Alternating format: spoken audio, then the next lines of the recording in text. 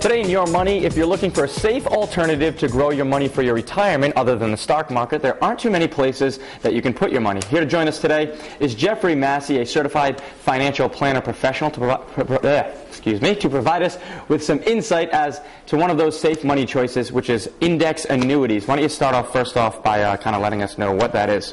Well, an index annuity is a form of retirement savings, and the best part of them is that they're very safe, and they can only be issued by legal cash reserve insurance companies that I mentioned on a prior show, meaning they need $1 in reserve for every dollar of liabilities. That's where all the protection is, and they're safe because they're not directly invested in the stock market. Now, I'm a little confused on this. If they're not directly invested in the stock market, how do they actually grow for you? Well, the insurance company will track an index. Most typically, it's the S&P 500, and they'll determine how much growth there is in that index from 1 year anniversary to the next.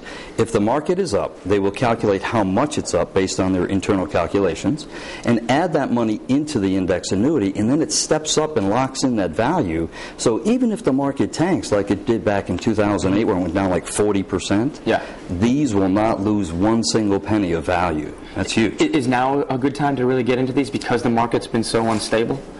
So it's better to have something that's a little safer? Absolutely. It's a great part as a mix to your overall investment strategy, having a percentage of your money in these fixed index annuities because of that safety.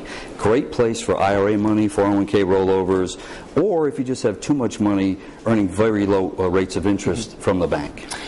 With something so safe, you seem protected. Is there a catch, or is there, if the stock market skyrockets, are you not going to make as much money as maybe you could have if you went somewhere else? Well, there's a trade-off where you do give up some of that upside growth in exchange for never having a down year and having a rock-solid guarantee of all your money. So you do kind of share and give it up. But that being said, over the last 10 years, fixed index annuities have actually outperformed the stock market.